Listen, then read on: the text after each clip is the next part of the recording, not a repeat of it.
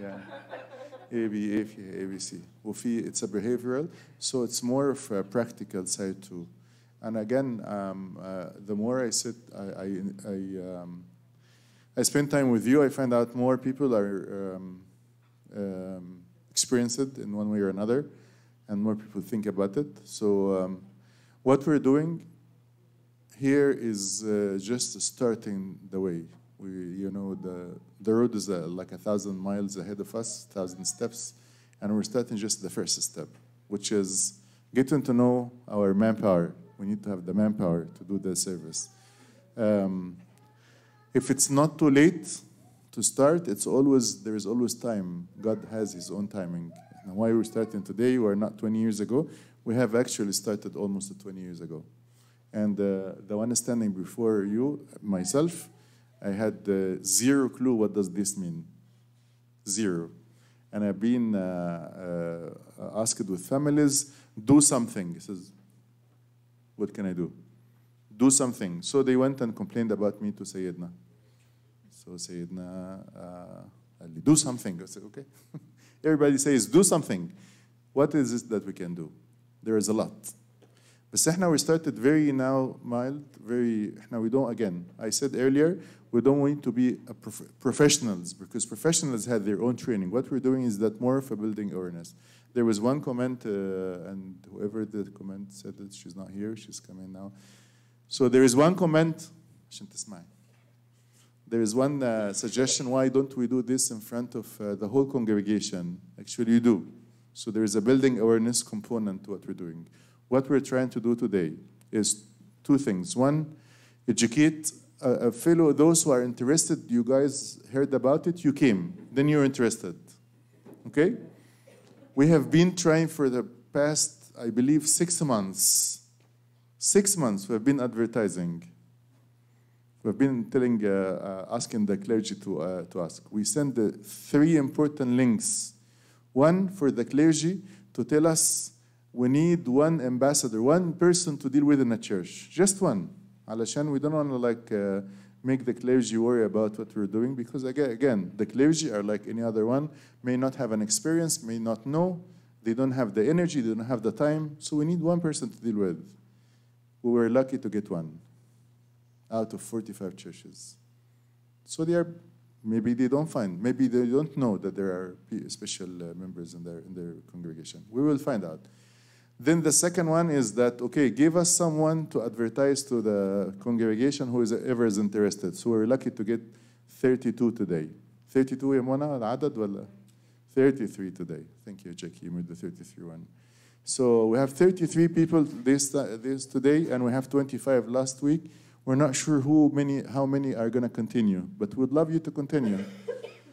Because this service is different than preaching and teaching. It's demanding, physically demanding, mentally demanding. It's demanding, and you all know. Then we need to talk to the families, which is the difficult part. Because now let's say Jackie is coming from San Marina, and we have a couple of families in San Marina. Then we're going to assign Jackie to help with those families in San Marina. This is natural. But we need more because she's only one, and we have 2. And we said maybe the ratio is 1 to 2, 2 servants to one person, special. So we need 4 people like Jackie in one church.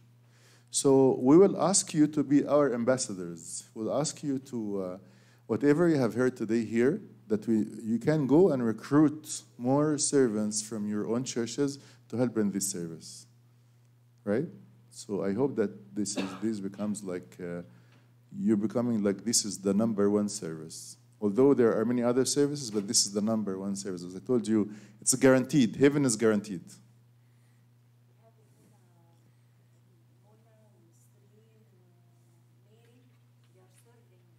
كل دول سان موريس ربنا يسامحكم ربنا يكون معكم ربنا يكون في عون ابونا مينا. فاحنا we need to have more of an army, because this is now, we do have awareness building, but again, it has to take guts from like the priest after the liturgy says, everybody do not leave. We need to talk to you about this specific service. And the spectrum of ministry is huge, but this is very important because as coming back from an Egyptian culture, we don't have the right understanding of what is this about. And also we don't have the right understanding of how do we deal with these situations. So I think without labeling me as a FAB or an Egyptian or any of the above, I think I need to be educated. And then, of course, to the servants. This is important because the servants and what's your name again? Olivia. Olivia alerted me to, we had a discussion with one of the servants here. We are not in a position to label anyone or to diagnose anyone. So it's not our job to diagnose this person as autistic or whatever disability. It's not our job. Our job is to be educated, to get to the parents, to talk to them, educate yourself about what is the situation, how can I deal with this, what are the things that I need to be really worried about if I'm alone by myself in this situation, and we will go through this, okay? So this last slide of the lecture, the past session, which is the do's and don'ts, is important because there are things that we should not do, and we have to be clear that we should not do. And we should only volunteer with caution of what to ask and how to ask it. The next session, we're going to start by a clip, and there will be the behavioral and how do we do with things. So please bear with us. And again, whatever we say here, with all the respect to those who are speaking, there is nothing called absolute. I may be right in a situation. You may see it differently. You haven't gone through the situation fully as I have done. So I'm giving you my experience. So maybe you have a different experience. So there is nothing absolute. Okay? Video? What is it? Everything is recorded. Everything is recorded.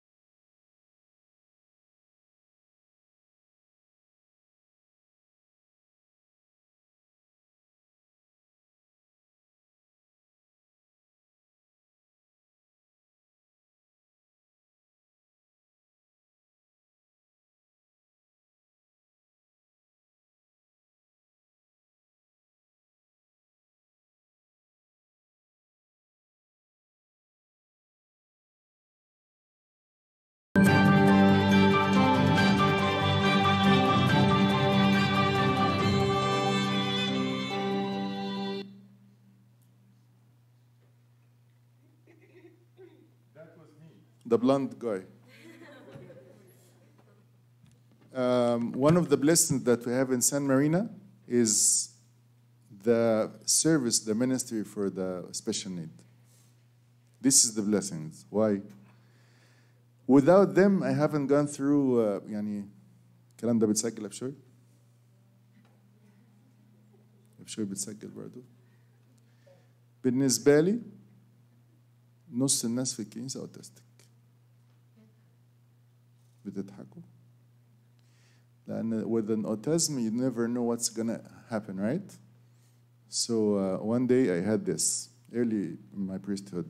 I come to the church early, 7:30 in the morning. I have 3 kids, 2 in diapers, and so I tell my wife, you know what? Let's take them, change in the church. Don't change them here. Why? 3 kids and I'm a priest. I'm the only priest. I need to start. So every time I come to the church, and every Sunday, so I get agitated, and anything happens among the deacons, what do? Snap at them. But then with the 3rd time, I started to tell, what does he say? I interpret now, what does he say? What does it mean? He tells me relate, right? But what does he exactly, in my mind, what does he say? I am sick. I need you to pray for me before time comes fast. So I started to think differently.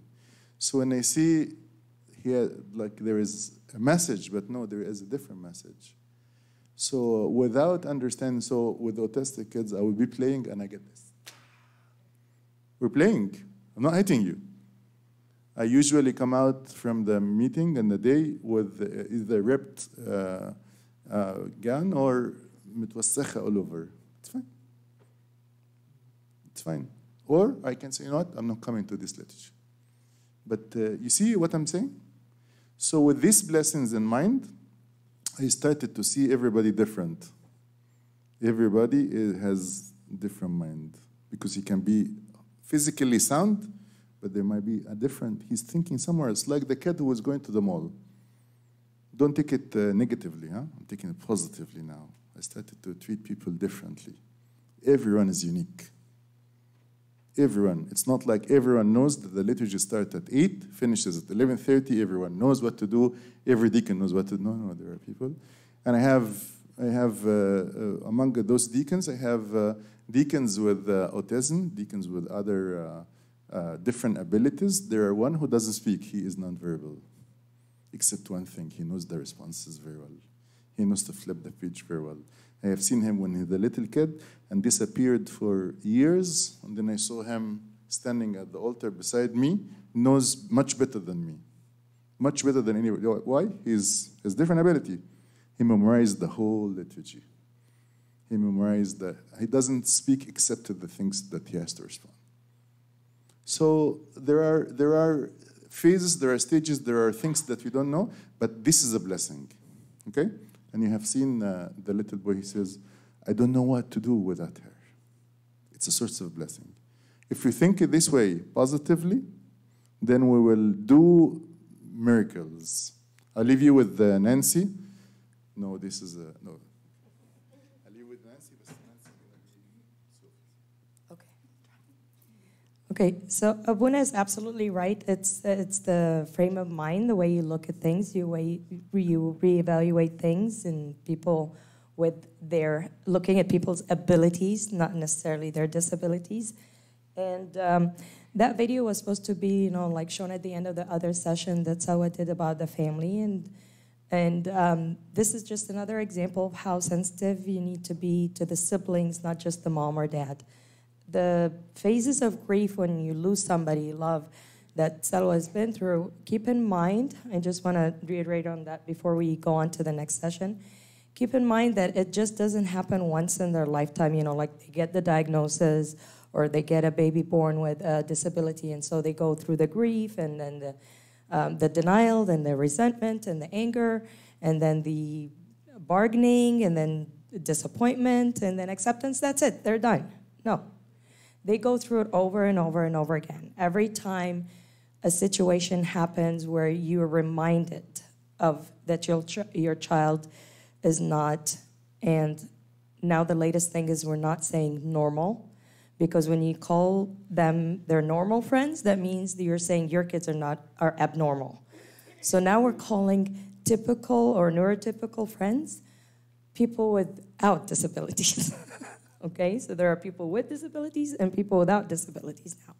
So the thing is that you learn to be less judgmental of others, and that opens up, a whole new ways for you to take in people and accept them and serve them.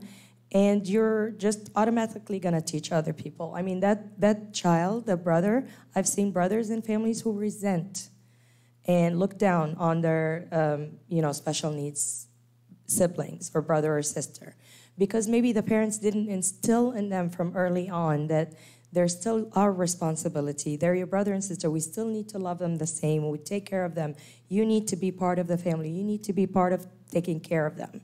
So if you don't instill that in the child early on, it's very hard. The siblings, it takes up a lot from their parents' attention, because I need to go with my hospitalized kid. I'm not going to go to the parent conference meeting with my neurotypical child when my other son is in the hospital. I'm not going to pay for him $300 for camp when I need to get braces for my other child to walk. So there's a lot of, they feel they're not equally treated, they're not equally given the attention and love of their parents sometimes, if you're not, teaching them from early on that that's not the case, that you're a part of this too, and just that, like, the parents make sacrifices, the siblings, willingly or not, have to make sacrifices as well. So it's nice when we see a positive situation like that. So now we're going to move on to the strategies, the questions that you guys have been having the last session about what do I do if we're in Sunday school and this kid does that, or he doesn't want to sit down, or he sits on the floor and he won't move. We're going to go through looking at different behaviors that special needs children, and again, when I say children, it may be adults too. They act the same way because they have the same deficits. So just think of this. Behavior is the first language that anyone understands or learns. When a baby cries, you give him a bottle. When he starts crying again, you change his dirty diaper. And so that baby learns from the day he's born that when I cry, I get comforted, I get what I need. So guess what? When he's hungry, he'll cry again. When he needs his diaper changed, he'll cry again. So it's a very first language that children learn. Now, behavior is, the word behavior, we all behave. We all have certain behaviors that we do every day. We need to look at it as, it's called maladaptive behavior. Adaptive behavior is something that you do in order to adapt to your environment and be able to function in it successfully. So a maladaptive behavior is a behavior that's not accepted by your community, or it's not okay to use in an environment. Let me give you an example.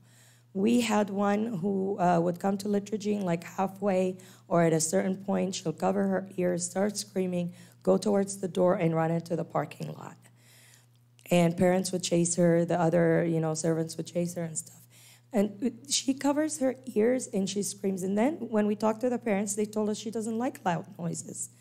And it doesn't have to be specific loud noises. It was when the deacon would bring out the instruments, the cymbals and the triangle or whatever, that to her was torture.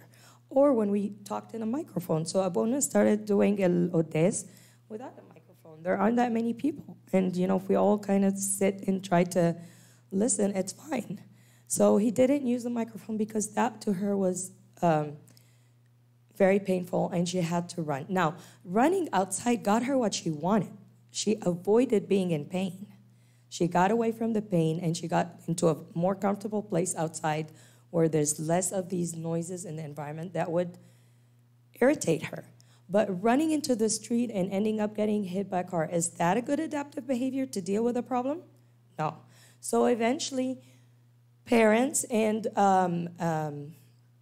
behavior therapists taught her that she can cover her ears, ask to be removed using a picture because she doesn't have any language, or put earmuffs on her ears during Mass to dumb down the noise.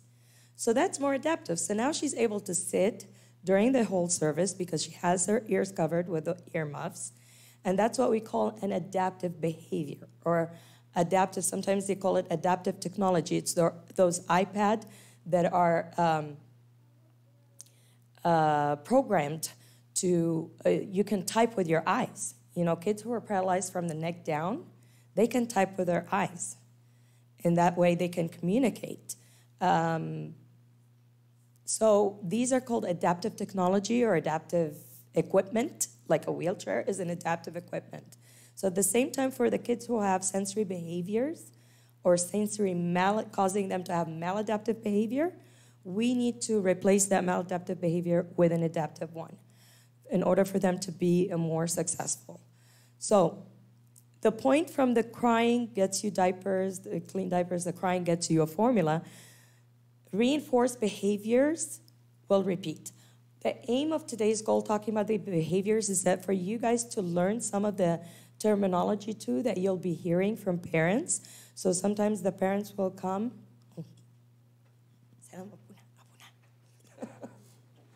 Salam Sayyid.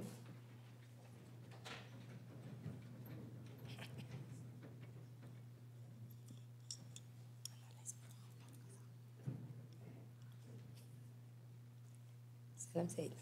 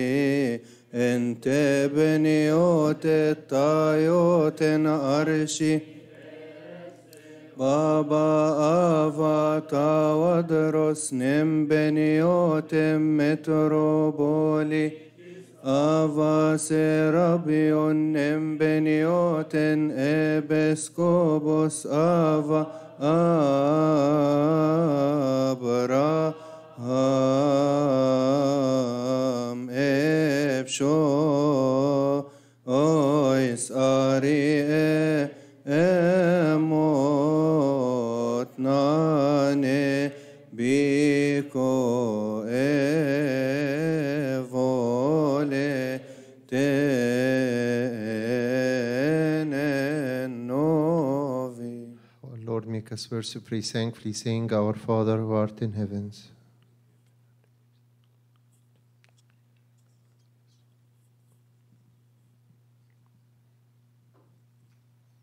I am sorry for interruption, and you will continue.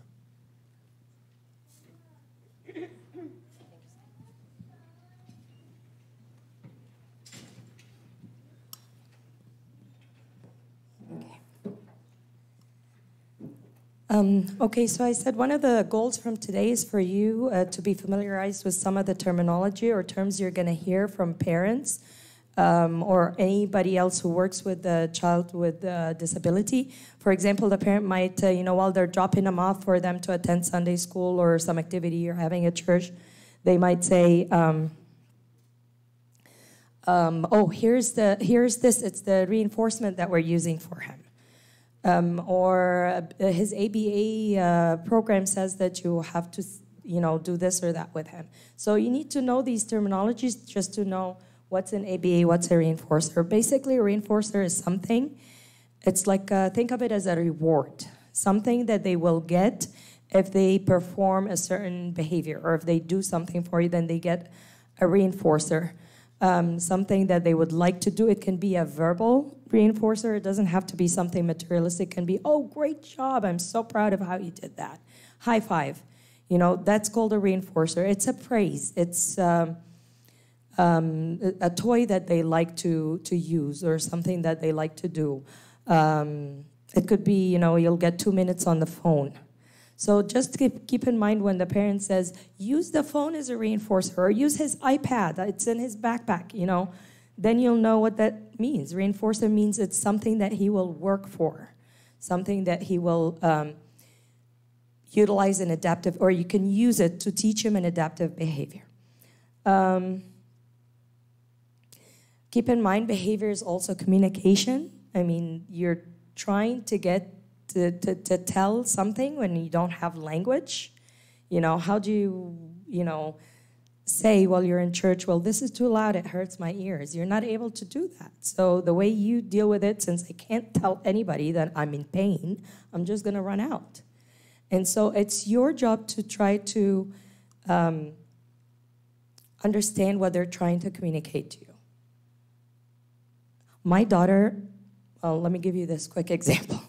My daughter, for example, was, they called her an eloper. She was a runner. So in her classroom, and this might apply to your Sunday school classes too, she would always walk out, open the door and run.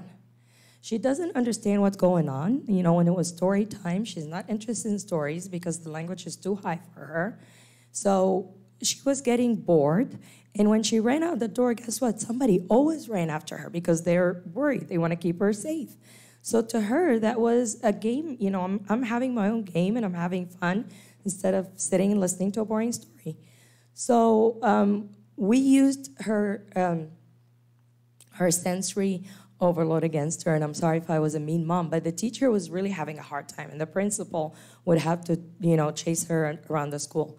So Natalie always had, just like that, very good sense of smell, extreme sense of hearing. I mean, she would cry and go under the bed if we used a vacuum or her dad's drill or anything like that. But 4th of July, for example, was never something that we ever celebrated or went to because those, the pops were too high. So I told the teacher, put a balloon. One of the things Natalie really feared at birthday parties, balloons, because they would pop. And that popping noise was piercing for her. So I said, just hang a balloon somewhere near the door and see if and sure enough, when they did it, she never went near the door again, never went outside again. And the reason this example came to mind, I wanted to say it to you, is because when you're helping a child in Sunday school, think about what's in the room, how you can arrange the furniture maybe. If he's a runner, then make sure when you're in that room, have somebody, an able body stay by the door. Or move a table, or something that's close by the door, to block him, or give you time to react, because they can be very fast. They'll open and out the door and they'll bolt before you could even say, hey, come back, So you need to think ahead, almost like always think ahead, knowing what their, what we call triggers are, the things that will trigger these sudden behaviors from their parents and from observing them and working with them, of course. So we already talked about maladaptive behavior. Like we said, it's often used to reduce somebody's anxiety, just like when you bite on the pencil end at a lecture, because that calms you down, helps you focus more. So these people here are children with autism or Down syndrome or other disabilities. They use these behaviors to calm themselves down, to be able to stay calm and stay within that classroom or within that environment. They will flap their arms. Alex used to flap his arms so hard and so bad. It was so noticeable. So I just kept starting, to put his arm down every time his arm goes up. So now he walks around in the mall going like this, which is less noticeable. Nobody notices. One of his hands is always twirling like that. And that, to him, eventually replaced the hand flapping, just to calm him down when he's in a nervous environment or situation. So behavior modification is trying to teach the kids, changing those maladaptive behaviors to more adaptive or ones that can be accepted in community or society. So people who study behavior, psychologists who study behavior, they know that they can modify behavior. They can change somebody's behavior. And one of the strategies or methods that is used to change somebody's behavior is called ABA. ABA stands for Applied Behavior Analysis. So basically, they take what they know about behavior. Behavior gets repeated depending on the reinforcer. Like I said, reinforcer is the reward, is what you get when you behave this way. If my husband is nice to me, I'll أعمل له محشي tonight. But if he's not, guess what? He's getting full. So he's going to learn that, oh, when I'm nice, she actually makes me mahshi yummy. So I better be nice, because when I'm not, I'll get full. So the outcome determines the behavior that happens before. Okay, think of it that way. Applied behavior analysis is analyzing the behavior, seeing why it happens. Is the person trying to communicate something? Is he trying to avoid a task? Like something he doesn't like, so he doesn't want to be into that room. I don't like the noise. So I'm doing it for avoidance. You're trying to understand what are they communicating with that behavior. That's what the analysis part comes from. The positive applied behavior analysis as a strategy also depends on the positive reinforcement. You're always trying to give them mahshi, something they really like, in order to get them to behave the way you want them to. That's what positive reinforcement is. And like I said, think of it as a reward. It's not a bribe. I'm not bribing the children or that person, because we all do this every day of our lives. If you didn't get paid at the end of the month, you wouldn't be going to your job every day, no matter how much you love it. You're not going to get up at 7 o'clock and go through traffic and go to your work every day if you're not getting paid at the end of the month. That's your positive reinforcement. That's what gets you out of the bed and gets you going day after day, is you're getting something at the end of your work. What's in it for me? What am I doing this for? Keep that in mind. Those are the things those children are implying. Maybe not thinking, but that's how they work. So inside the ABA, the Applied Behavior Analysis, how they analyze behavior is by looking at something that we call the ABC. So the A stands for antecedent. Antecedent is something that happens right before the behavior. So what they do with this is actually, and that's what I do in my job a lot, I get, a sheet of paper that is, organized a certain way, and I sit and I just watch this kid, and I take so much information. When is this behavior happening? How many times a day does it happen? What happens right before it happens? So for example, a kid who, when you say, oh, it's time to clean up, they automatically go under the table, and they start kicking the table or kicking the furniture, and it's not safe for the kids around them. Why is he doing that? What triggered it? Oh, it's the word, let's clean up. So he doesn't like it when somebody says it's time to clean up.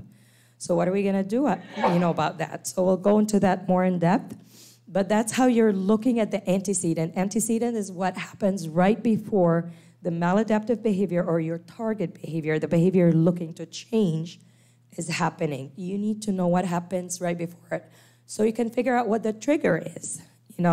You could have somebody sitting in a room and they're doing fine, and then somebody walks past them and they start getting upset and hitting their head, and you're like, well, what happened now? Oh, it was somebody new who walked in the room. Guess what? They could have a very, strong perfume on that just triggered that person's sense of smell that he can't take it anymore. So you need to look at them. Something is, triggered this. They're behaving this way. I need to move them maybe away a little bit from everybody else, and that's okay. So you're looking at what happens right before the behavior. You're looking at the behavior that you're looking to change. And the consequence, like I said, or the reinforcer, is what happens right after. You have to be careful with the consequence because, like I said, people who invented this strategy believe that the consequence is what decides what the behavior is going to, be changed or not, or the behavior you're going to modify happen again or not.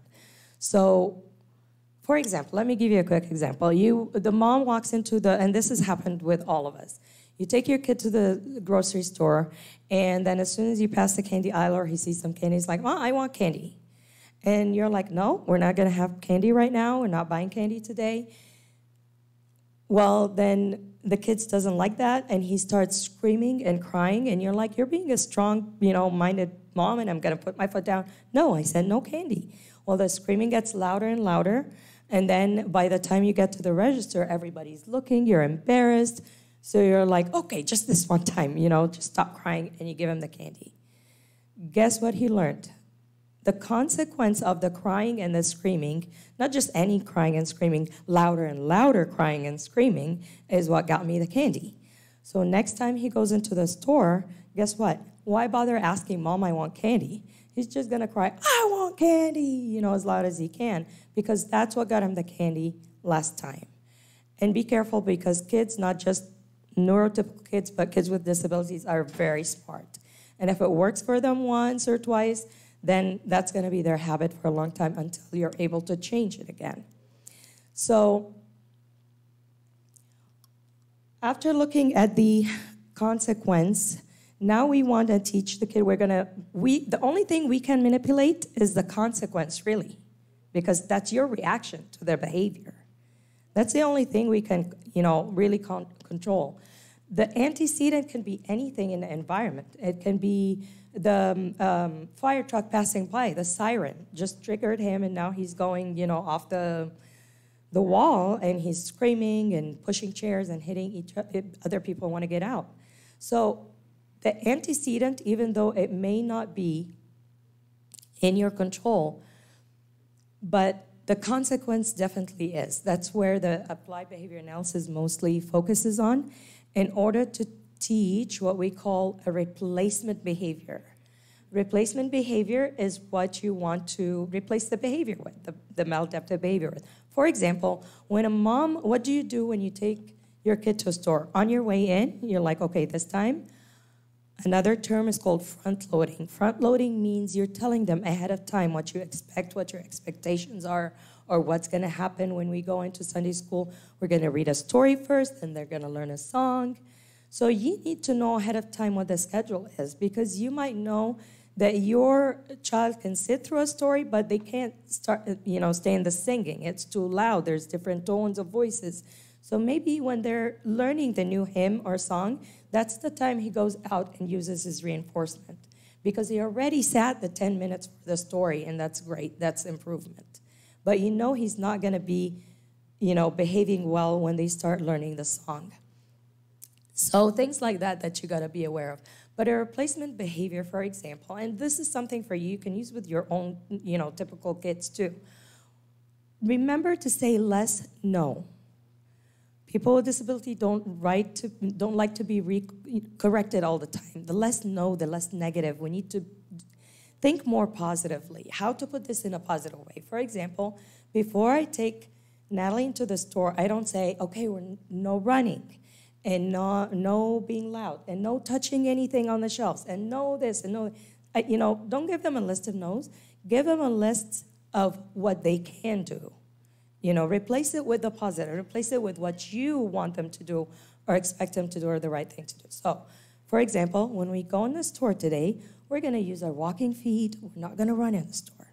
So you remind them, what else can I do besides running? Oh, I can walk. When we go into the store, we're not touching the candy. You can use your words to tell me which one you want, and we can buy it later for dinner. If you're using your indoor voice and we're not screaming in the store. Do you see how the way you're phrasing to them, what is the right thing to do, what's the positive thing to do, what's your expectation of them is? Instead of focusing on the negative, which is the running and the screaming and the touching, you're replacing already their behavior with what you want them or expect them to do. So in short, the ABA programs that you're going to hear a lot from the parents of, because that's the end thing right now, everybody's getting ABA at home. Or at school, or sometimes that, like if you are able to get a good agency that would follow them to church and put an ABA program for their church or for their camp, they do that. So it's basically psychologists or people who are trained that look at these behaviors that they want to be replaced, and they put a behavior plan. Whether it's you're working on communication skills, social skills, self-care, or play, they are looking into a program to find the replacement behaviors. So the number one thing, and this is something that, again, through your communication with the parents, you're going to find out is what is the reinforcing thing for the child. Some kids will do anything for, my son, for example, anything for Barney. You promise him he can watch Barney for 5 minutes, he'll do anything prior to that.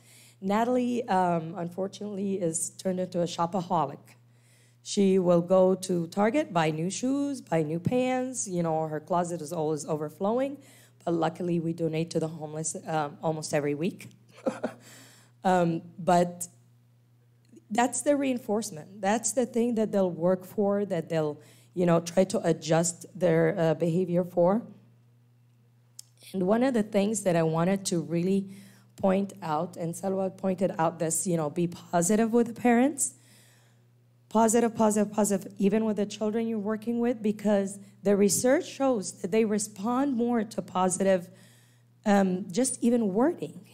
Just remember, don't be negative, because we have a tendency as a culture too. It's like, my mom used to talk to my niece, who's 5 years old. It used to drive Natalie nuts because Natalie doesn't like conflict, doesn't like overcorrection.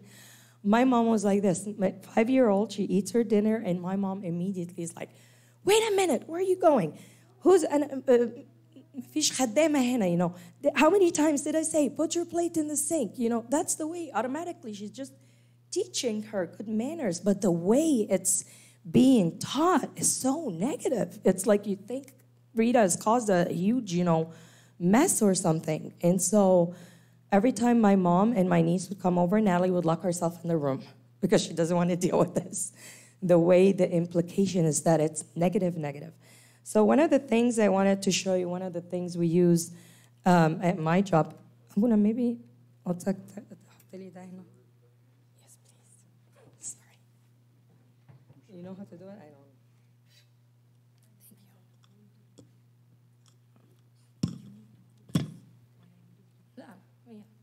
I don't. Thank you. Sorry. So one of the things we use at work, I just want to give you an example. I brought today some of the things that we utilize at work, and I utilize them at home too. I even brought you Alex's wallet. Remember that these friends, because they have a lot of sensory input that they need to process, their response time or their auditory understanding and processing may not be as fast as you. So when you ask somebody to do something, for example, I'll use Alex and Natalie's names just because. Alex, you need to move and go sit next to Johnny. And he doesn't get up. You need to make sure he heard you first over the rest of the noise in the room, because you know how our Sunday school kindergarten classes sometimes are very noisy and stuff. Alex may be focused on something totally, different, that he's not listening to you. He's tuning out as much noise as he can because it's so much input for him. So they have that ability. They'll tune you out. Like she said, she got a hearing test for her son. Alex would not respond to his name. Alex, he's right there. We call his name nothing. And we thought he was deaf until we figured out that if we're, Alex is upstairs, I'm changing him, and his dad puts on Barney downstairs, he comes down the stairs running. It's like, oh, he's not deaf. He can hear Barney, 2 stories up. So they can tune out noises in people and stuff like that because that's how they cope. So this is what I'm talking about, replacement behavior. And maybe this is something that eventually we can use depending on the churches, what kind of services we're going to have, Sunday schools and how many churches, stuff like that. But instead of telling him you're too loud, I have a picture that says quiet. Please be quiet. Instead of telling him, you know, your hands are busy or no flapping, show me quiet hands. And it has a picture, and I model for him. And that's another term in ABA, doing the modeling or the prompting. Prompting meaning you're helping him do what you want him to do. If he's not responding right away, there could be a physical prompt or a verbal prompt or a visual prompt. Visual means they're visual learners. They learn more, or when they pair it with the auditory command they're giving and they can see something at the same time, it's easier for them to understand and learn. So instead of, you know, saying no flapping your arms, I'm saying quiet hands and so on. You know, instead of saying you need to be quiet and listen, oh, look, I need you to be a good listener. We need to look at the teacher and so on. We need to be sitting in the chair. So if you have a kid who's always on the floor or not moving along, there's a stand up and walk, you know. And then there's a few of them where you need a break. You know, there's a break card for them to communicate that they want a break or they want to go to the bathroom. And then there's some positive phrases. And then there's some positive phrases like, way to go, good job, hooray, you know, with somebody raising their arms like that. But what I wanted you to notice from this is, look how many, we made sure that all the pictures are backed on green cards. And there's this one red one. And we made it for ourselves at work. We thought about this idea and came up with it together to remind us how many times we need to be positive versus negative. So keep in mind the ratio needs to be 10-1. So for every one negative comment that you catch yourself making or saying to a parent or to the child you're working with, remind yourself, oh, now I have to do 10 positive ones to make up for that one negative. So when someone was saying, if a family says, how did my kid do today? Instead of like what the response you got, you mean what didn't he do, you know?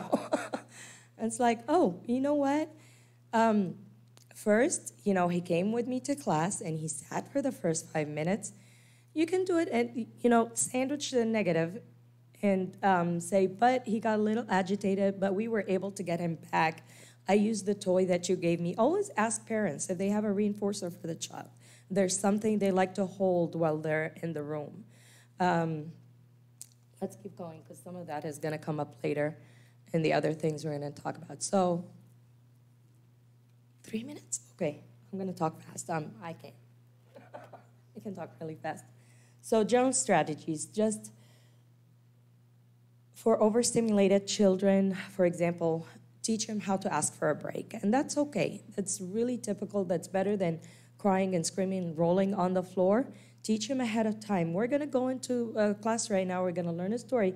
But if you need a break, you know, if they're able to, you're able to make a sign with them or even get, you know what I use with my daughter a lot, because you can't always produce these nice pictures everywhere, you know, on the spot. Post-it notepad. If you keep that on you, just draw something. It can be the word no. It can be the word stop. It can be the word break, because they are very visual learners. My son doesn't know how to read, but he has memorized the way the word break is. So he knows that that kind of like drawing or whatever, silly drawing, he doesn't know what writing is. But he knows that that way the thing is drawn means break, you know? So you'll be surprised. You can draw something, a happy face, or a sad face, or draw a toilet, or, you know, whatever. Post-it map will give you a way to show them a visual or help them ask for a break or not.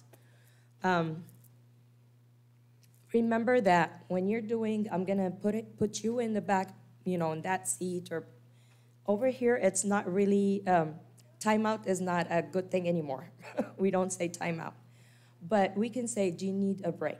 Do you need to, you know, get away for a minute and come back? But don't imply that it's a punishment for them to ask for a break or to move at the end of the room for a minute. Like I said, try to change the way you're, you know, verbalizing things instead of the negative tone, or it's time to clean up. Everybody needs to clean up now. Oh, I need you to help me clean up. And if they're not responding right away, you can say it again, repeat the demand you're asking, and you can give them a choice. And what by choice, I call them the non-choice choice. A choice of something that either way, either choices is something that you will be okay with, that you would want them to do. So for example, I need you to help me, and if they're not responding, do you want me to come help you do it, or you want to do it by yourself?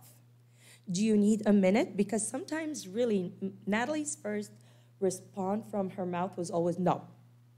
And then you ignore her for a few seconds, she gets up and she does exactly what you asked her to do. But the first initial response from her was always no. So when you provide a non-choice means you're still gonna get them to clean up. You're not gonna back off from that. But now you're giving them a choice so they don't feel that you have all the control and they have none. Because giving control to people or in kids is always good. So, but give them control, but in a way, you're getting them to do what you still want them to do. So give them a choice. You want to do it in 2 minutes? Or you want me to help you in 2 minutes? Or you're going to do it by yourself? So we'll go through a couple of these real quick. Hyperactivity. So when you know that somebody, the parents tell you, don't please use any terms like, oh, he's autistic or not, unless you're absolutely sure that he did get the diagnosis and the parents are okay with you using that term. They're just friends, special needs friends. Doesn't matter if he's autistic or Down syndrome, unless the disability is very specific to a specific, need that he have and you need to be aware of. Don't label people. People who are hyper and, there's ADHD and there are other disabilities too that you're gonna have in your room. You don't need the label. But if they're hyper, make sure you do a running activity or something. Even in the classroom, you'll be surprised. I do the hokey pokey, make them hold hands, make a circle, do a little song and jumping and dancing around. That calms them down a little bit. And you can do it as a group for the whole classroom, not just that one kid. Teach them a freeze game so that if they need to run a lot or whatever, if you say freeze, as a school teacher, I use that a lot, everybody freezes. And I get to talk over their voices from because they become quiet too. Teach relaxation techniques. I'm gonna leave these visuals here on the table for you to look at. To look at later. But you can teach them breathing, counting, to calm down. Practice walking instead of running, like I said. Let's use our running feet. Arrange the furniture, like I said earlier, to put, to use them as barriers to break up running patterns. Teach the child words, in your classroom and even for your whole room or your own kids at home, words like calm versus active. And then use it in a positive way. So when your child who's usually flapping his arms during the lesson, whatever, you catch him for a second, he gets tired and he rests his arm for a second, you go, oh, I love your quiet or calm arms. I love your quiet hands. This is so good. Do you want another sticker? Find out what you can reward them with and that you can use, throughout the time that you're spending with them or throughout the day. Who are you going to find out from? The parents. Kids who are impulsive, again, you can give them, maybe they're talking in the classroom all the time, out of turn.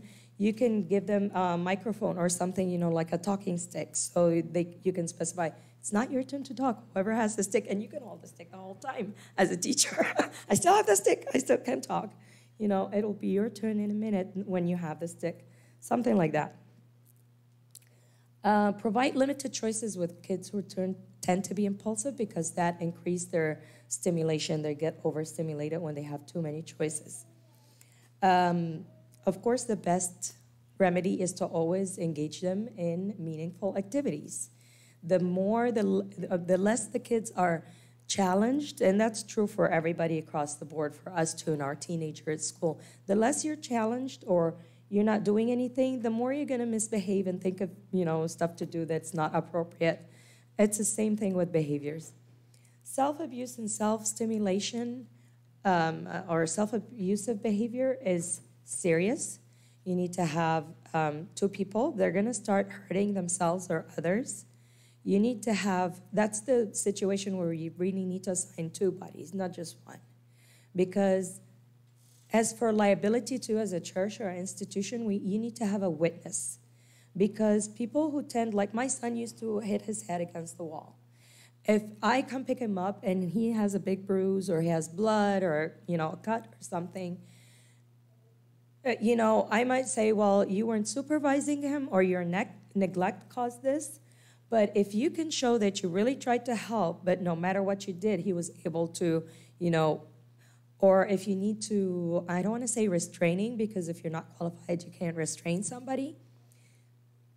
What I'm trying to get to, in extreme cases, or when you have people who might end up doing something like this, you need a witness, you need a buddy, you need to have two people assigned to work with that one person. So you're not left alone with them at any time and not being able to explain where did he get this bruise or how did he hit his head.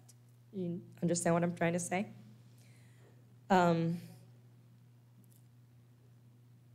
Always work as a team, utilize a team approach. Like if you want to start something in your service, God put it in your heart, and you feel like, I know at our church, we have at least a couple of kids who need something like this, and I'm willing to work with them. Find out, from your priest who you can work with, and form a team, and always have a team to back you up. Don't think by yourself and make all the decisions by yourself. You need a coordinator. You need someone at your church to be working on this program together. So always ask your priest first. If you're working under somebody already, in a coordinator, and you're doing Sunday school or something like that, always keep the ABC in the back of your head, because behaviors change. They're not going to have the same behavior all the time. So believe me, I work on one behavior and we resolve it and we teach him a more appropriate, replacement behavior. And then the following week, he comes up with another one. Now Alex does this. Now what are we going to do, So you need to keep that in your head all the time. What are the triggers? What are the things that are ticking him off, starting him to run or scream or hit his head and things like that? Be aware of your environment always. Be consistent. So if one person is going to work with this child this week and then next Sunday it's going to be another person, the following Sunday is going to be another person, that kid is not going to, learn a routine, or his behavior might change from one person to another. And like I said earlier, don't take it personal if they don't like you and they prefer to work with somebody else. It's not you. It's just something about you that's not right. Don't take it personal. Yeah. So, and like I said, in very difficult situation, consider having a special buddy so the ratio is 2 to 1 instead of 1 to 1. Again, like I said, special needs individuals make up for their lack of abilities with great intuition, so they can sense when somebody's being genuine or positive, or like I said, for some other reason, there's something about your tone of voice, perfume you wear, they're not able to, deal with that. It overstimulates them. And again, it's best to have meetings to keep reevaluating what's working and what's not working in your program. That's part this time. Before we, thank you. Before we ask questions, can I have 8 volunteers? 8 volunteers. Okay, I'm gonna choose. Come, volunteers, come here. Come here. Very good.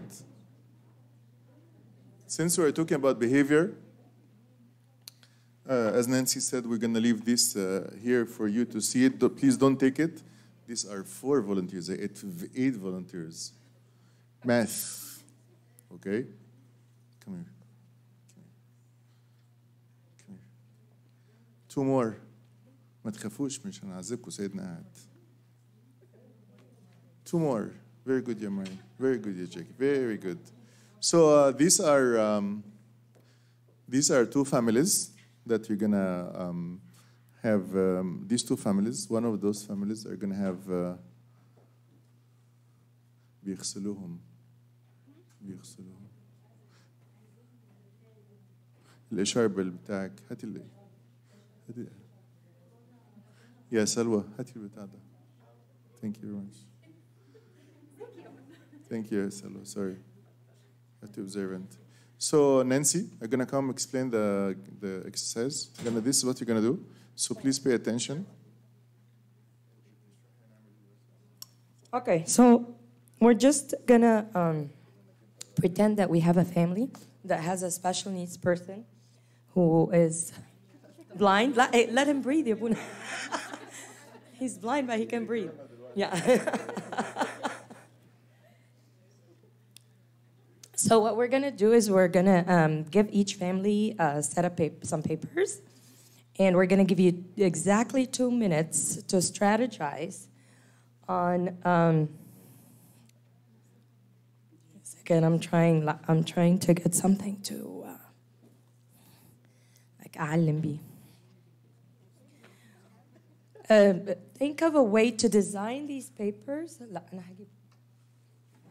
Design these papers. Use any design, and then you'll take turns throwing these papers from your side to their side. The more you can get on either side is the winner.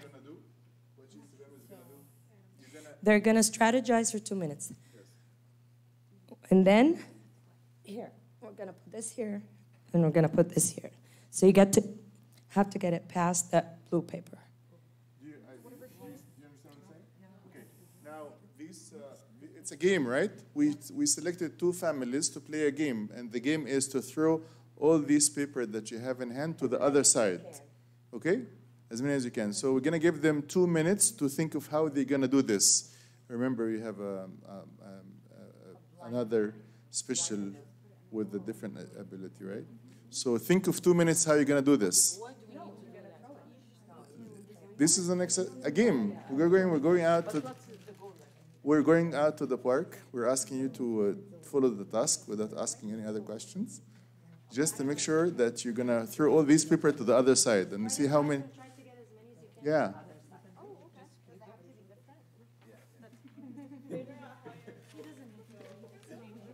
So I want this side to observe this side, observe this side, and this side observe here.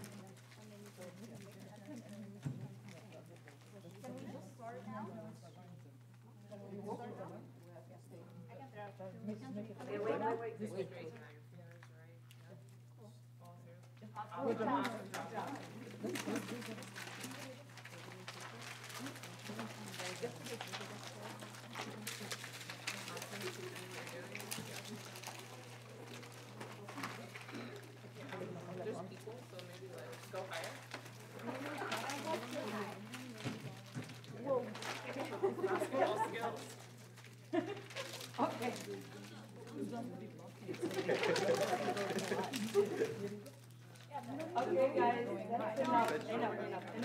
We're gonna okay. Time to clean up. Time to clean. Are you gonna clean this way? Let me unloose you. This needs to go checked by the CDC. So what happened? Who can tell me what happened? What did you observe? This group, can you please sit down? Thank you very much.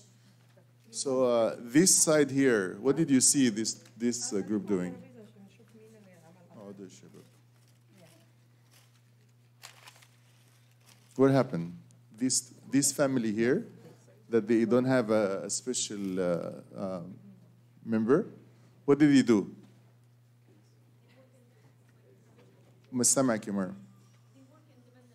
They work independently, right? So each one, they distributed the papers and they started to throw it. What did this family do? They actually made the member is the one who throws. Why? Why did you do that? فينهم راح؟ ليه عملت كده؟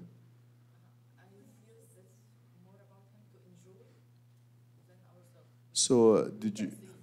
So he did not. So you were compensating for his, I would use disability at this point, right? So you were trying to like prepare for him, and he threw, right? So what this family did?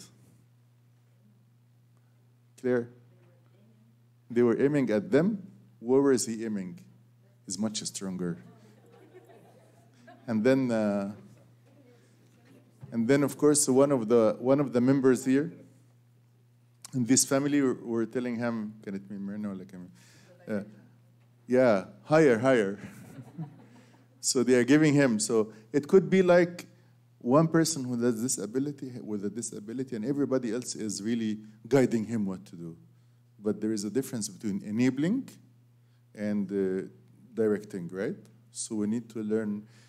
Of course, we can ask more questions. How did you feel about having a member here? It's an exercise, but how did you feel?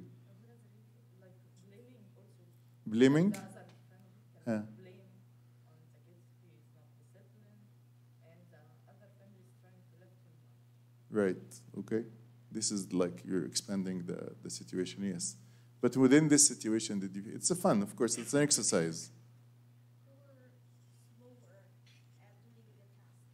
They were slower at doing the task. But if you want to say who won was why do you say that?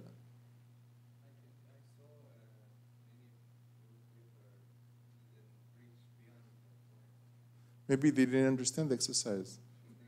So let's see, like, okay, but you see the result kind of like tells us could be, yes. Teamwork was, we saw teamwork on this side while this side were independent. You were in this side. Yeah. Yeah, because everybody here, like in the school, we as a family, everyone has his own car, everyone has his own stuff, so we go out, everyone his own. But does this remind you with the child with his sister, right? He was caring for her, so it created something. Of course, this is not always the case, right? We try to get you put yourself in the shoes of others. Put yourself in the shoes of those who have people with different disabilities that you're not used to. How did you feel about it, Ya Yusuf? Confused? You don't know what's going on, right? But there's something happened. You didn't know what's going on, but what did you do? You trusted them. So they trust the family, right? But what the rest of the family did, something that I have noticed, but I'm trying to get you. They started to explain to you, right? And to tell you, do this and do that, right? So they were telling him, so you can do this. They trusted in him by giving him to throw away, maybe because his muscles, and maybe they want to compensate for his different ability, right? Okay. So with this exercise in mind, that always you can go, we can stop and say, if we would to do it again now, if we would ask the same team to go, would you do it differently? So the part of the training, the day, is to transform you from the knowledge that you have that is in the unconscious to bring it to be in the conscious.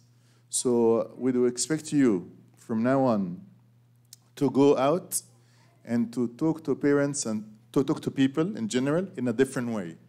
When you observe, when you see something, you start to say, step back a little and ask. Don't hurry. Step back a little and ask. Okay? So this is the first step that we need to learn.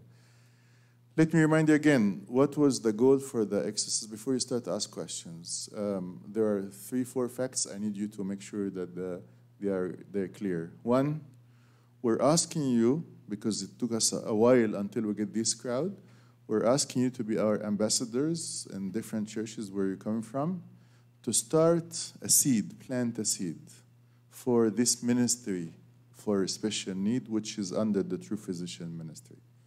Okay? If you are one coming from one church, your role is to go and explain and recruit other people who have this passion. If you're a parent, don't be just a parent, be a parent and a servant too. And to try to get people to understand what is this about. Because again, it's a long relationship between the diaconia, the diocese, and the people, and how we are going to approach people and to start to serve them properly. Because they are services outside. We're not competing with the society or the regional center. We're adding, we're perfecting, we're completing something that people are always expecting the church would do. Okay? If you don't have a service in your church, but you're here, then join another church, another team. Educate people around you about the services of the diaconia, specifically this one ministry. and start to see, wait for other calls. So in May 9th, as I said, there will be a gathering for the families. We don't know the families.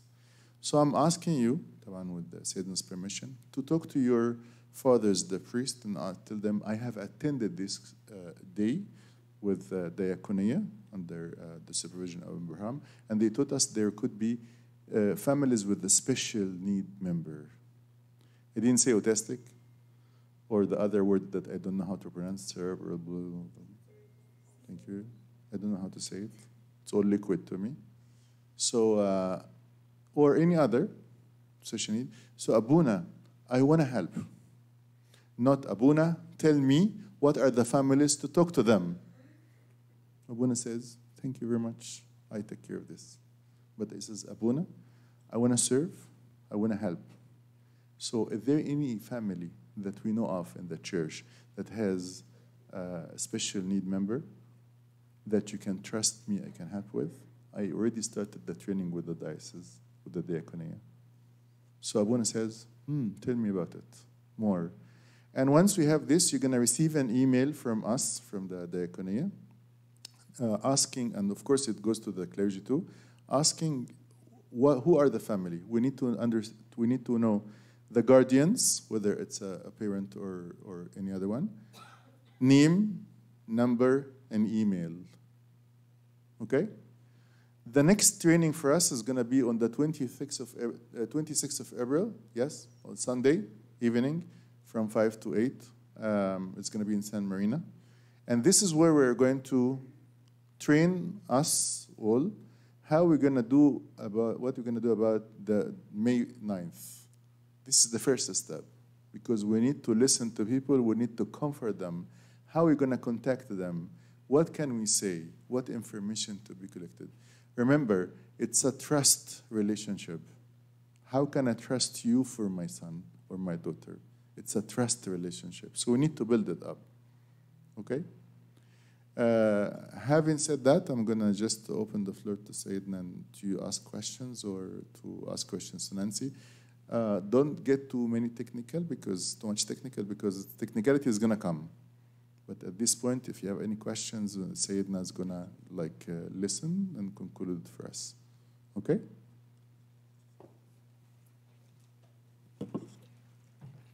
In the name of the Father and Son and Holy Spirit, one God. Amen. I just am happy to be with you this day, and I'm happy that I just caught the part of the day because I had another servant meeting and a spiritual day in Valley in St. Mary, St. Athanasius. So I couldn't make it from the beginning, but at least I wanted to share with you a part of the day.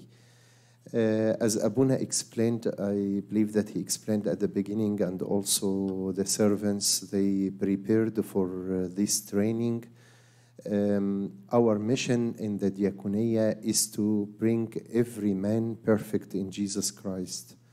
And when we put this mission, we did not explain it that we or excluded some people in the society or in our congregation, but we need every man to be a perfect in Jesus Christ. The idea came up when we started to serve the sick people, sick ministry, which we call it true physician ministry. And then in the committee, we came up to the idea that we have to focus in 1 year in certain service or a certain people, they are in need for a service from the church or focusing or to give more attention to this service among our community and among our people. So it came up first to help the autistic and to focus this year 2020 on helping, and then ended or concluded that we do it as a general for all special needs. I believe that we have some kids in our Sunday school among our congregation, and it could be didn't take much attention from the church or from the Sunday school servants. That's why we built up this net to have ambassadors in the church to help us to get more information about special needs in your church and in your congregation, and to provide us with this to give more attention for this service. I'm happy that this number came today to the church and attend this training, and we hope that you keep this relationship going with us in Diaconia and with the training.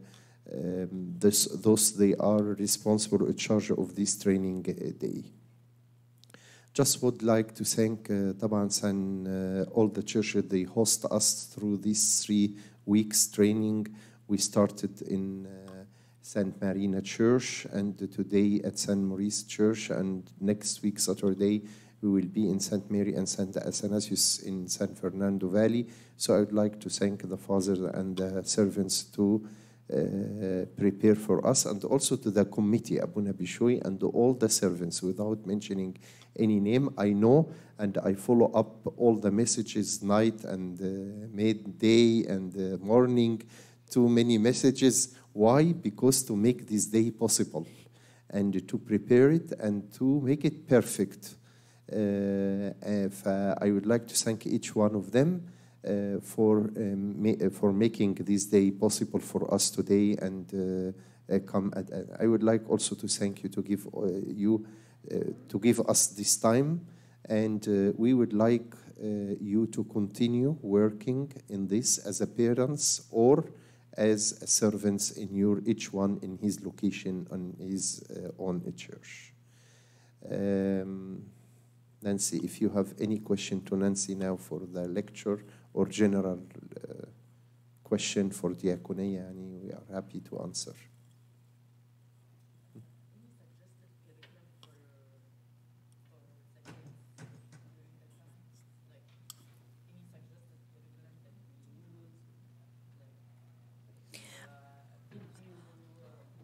Yes. Well, again, it's gonna depend, and like I said, the best thing, I feel that you really want to try to do this. The best thing is to first get a team, because you're gonna think together, and your resources. I mean, personally, when I do, even at my job, the internet is full of stuff, so you can. It depends on your kids' abilities. You need to get to know them. You need the parents to maybe fill out some information. We have what we call a reinforcer form. What will their kid really work for? What would they like to do? Do they have something they can bring to the classroom? And you're going to figure out, are they able to color? Maybe their Sunday school class is just, watching a video about or a story of Joseph and then coloring a picture of Joseph, and that's it. And this can apply for kids as old as my son. He's 25, but he really has no cognitive ability more than this, is to color a picture and watch a video. You're not going to, sit him down and talk to him because he's 25, about the moral of the story behind, Noah, being in the whale's, thing for 3. But coloring a picture of Noah is fun.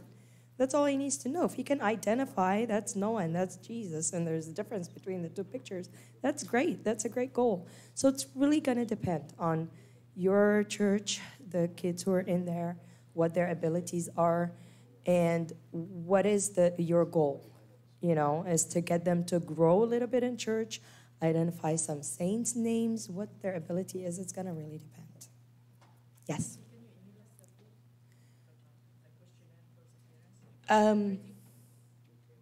Yes, we can. Yeah, we'll work on making maybe a group where you guys can access some links and some information and stuff like that. And we have your emails now, so we'll let you know. Okay, I'm going to go with her because she has the microphone, and then I'll have her give them. Don't forget your question. Go ahead. So with the mild cases like high functioning, yes, when we can decide that they can be a push-in services, meaning like a servant with them, or we can have a specific class, or take him to a different class, or take him out. Again, I think you can always try first, if they're mild.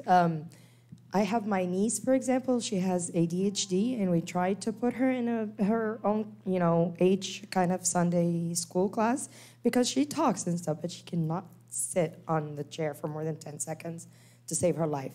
So she only lasted 10 minutes, And then she started screaming, let me out, let me out. She wanted to get out the door. You can't keep her in by force.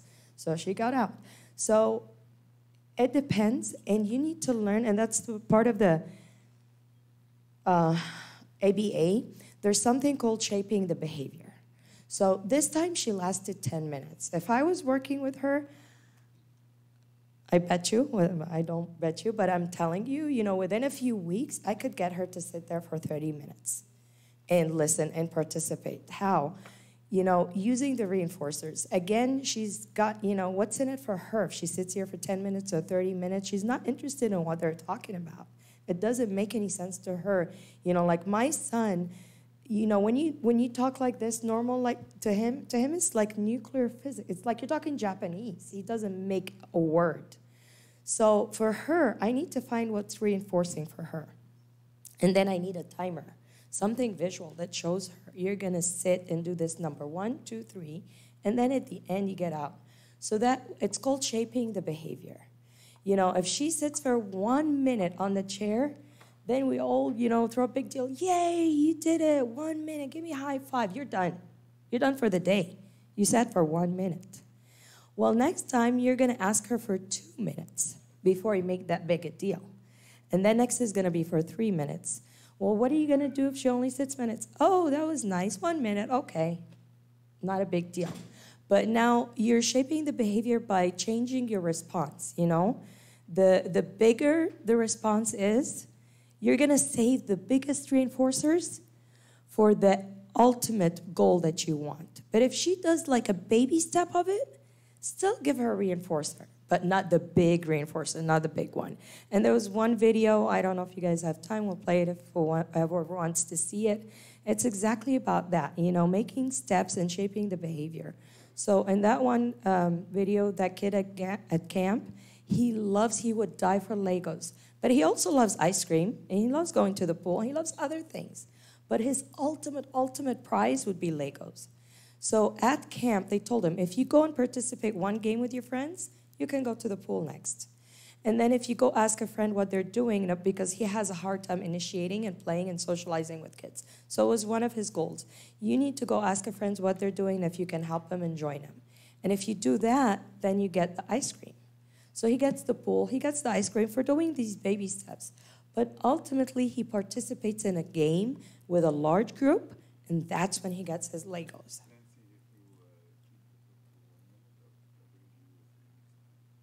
Okay.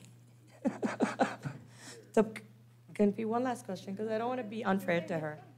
Go ahead. Okay, for those kids who, when they stay for longer time, they start getting kind of aggressive, okay, and start hitting other kids. Yes. How to deal with that? Because it happens sometimes in Sunday school classes, and we have the liturgy service that servants stay with the kids during liturgy, and of course the liturgy is kind of long for them, okay? So by longer time, they start being aggressive and start hitting other kids.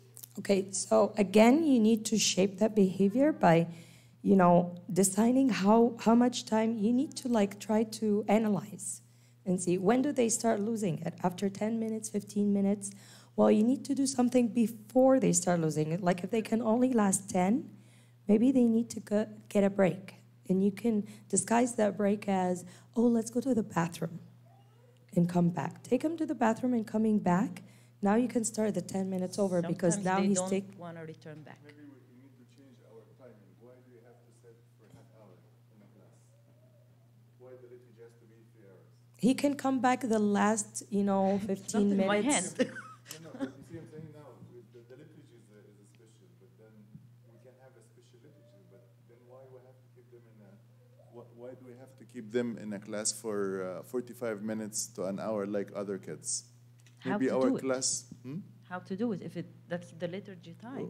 No. Forget about the liturgy. The Okay. liturgy with Sayyidina, I'm telling you, we can have a liturgy for an hour from from A to B, A to Z. Okay.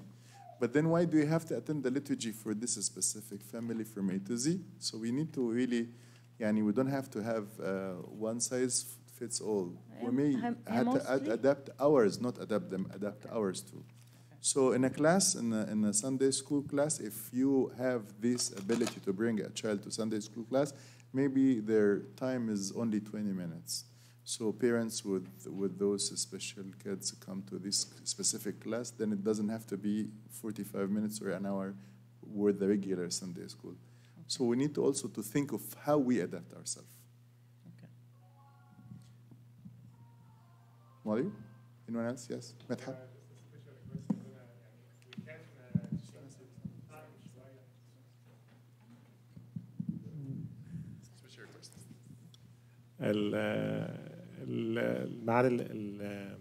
الميتنج اللي we have on April, if you can just switch it instead of 5 a little bit early, because most of these families, especially if they're traveling, you will have school next day, so by 8 o'clock or 9 o'clock it's going to be hard they stay there. So that's kind of, if you can think to move it a little bit early. I can't promise. Yeah, just a suggestion. Yeah, well, we thought of, but then we accumulated, and okay, we will. Okay, and I will try my best. All right. The other thing, what's the plan in the next 6 months or next year to create more awareness for the servants of the Sunday schools to accept, at least right now, just to make more acceptance in our churches or our Sunday school for these kids where without complaining they're making noise or making troubles or disturbing the class? Very good question.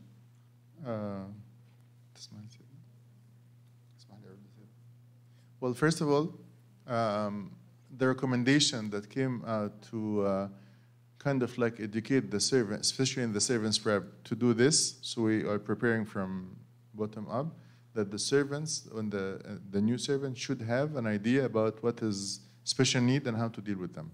So it's not just one time like this. It's going to be a sequence. The other thing is that, as we said, we are planting a seed. So you're not going to see the fruit right away this year, but at least now we know that Midhat is from Palm Spring. He's going to be starting a special need class, Sunday school class. If this is applicable, and I want you to underline the word applicable, because it's not, again, we're not copy and paste. It's based on who's there. So if you have in one church, one kid, then we have one class, and we have one or two teachers. This is how the seed starts. Also, the idea came when I met one of the mothers. She has 2 kids, special needs. And she told me that she did not have a time even to go to the mall or to enjoy her life. It came up with some of the servants of this church إن إحنا نعمل one day per week that we can gather those special needs and give the mother and the dad and the parents free time to go to the mall, to enjoy their time this evening. It is not necessary to be on the same day of the Sunday school, but it could be in another day in the church, which the church is empty, no many activities. So we can announce for that day for the parents that they have a special needs to bring them in the church. But we have to be trained to deal with this, and also to let the parents sign up a waiver or something. They all emergency numbers, because it could be happen something while they are not there. So we cannot take a responsibility of taking the kids, and then we cannot handle the situation. That's why we came here for this training to know, and also in April and in May, and then we follow up. But also, it is not only the Sunday school time, but we have a regular service, khidma muntazima, a regular service in the church for the special needs. We understand that the regional center can help with this, even financially, to get someone to the house to take care of. But yet, let's say the mom wants, and we have cases, as Sayyidina was mentioning, there is a mom asked, if you want to help me, send me someone. It's either to organize the laundry or take care of my kid until I organize the laundry. To that extent, because the dad is working, the mom is taking care of the only daughter that she is like Nancy said, she's a runner. Once she knows, and we hide the keys all over the place. Okay? So there is a lot more bigger than just a Sunday school, but definitely the church, like we feel the church has to do something about it. You don't say, can they do this? No. Can I help in doing this? So please let us start with what we have here. And also to start, at least we can make centers in some Orange County and East also for. It's not only to gather the kids in the church, but also to prepare a place to host them. As you may listen in the, I don't know which lecture or topic,